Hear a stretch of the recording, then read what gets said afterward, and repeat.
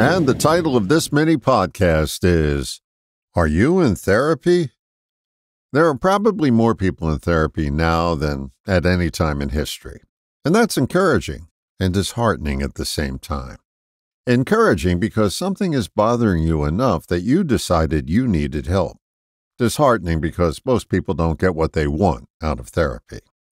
Here's the upside of finding an effective therapist. 1, they've seen your issue before or a similar version of it.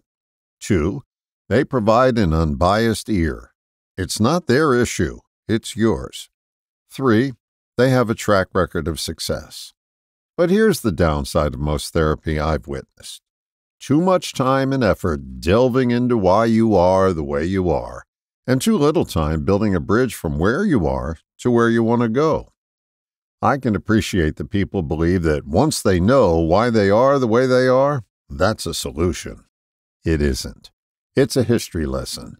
And history is useful in getting you not to go where you've already been, but dwelled on too long just takes you back in time, when what you really want is a way forward.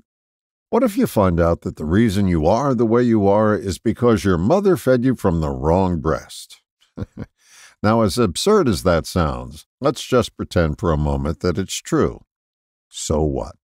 How does that move you forward? It's of little consequence how you got here. Suppose, for example, you were dropped off on a deserted island by a boat, helicopter, or parachute. How does focusing on that conveyance do anything to get you off the island? It doesn't. Looking for reasons can take a lifetime and not lead to any satisfaction, even if they're found. You're still alone with your thoughts that are filled with shoulds and oughts and battles you've fought. It's time to leave yesteryear and find out what's here, now. If you found a therapist that can help you do that, take a bow.